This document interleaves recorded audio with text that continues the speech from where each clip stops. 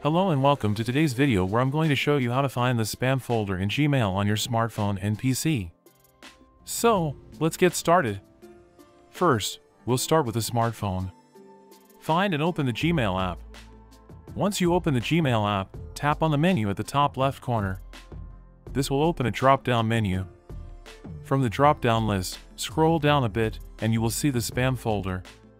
Just tap on it to open it, and you'll see all the spam emails you have. For a PC or laptop, open your browser and type gmail.com. Once Gmail is open, on the left side, click on More in the drop-down menu. This will reveal more folders, including your spam folder. Click on the spam folder to view all the spam emails you have received. That's it. You now know where to find the spam folder in Gmail on both your smartphone and PC. Thanks for watching, and if you found this video helpful, please don't forget to like and subscribe for more informative videos.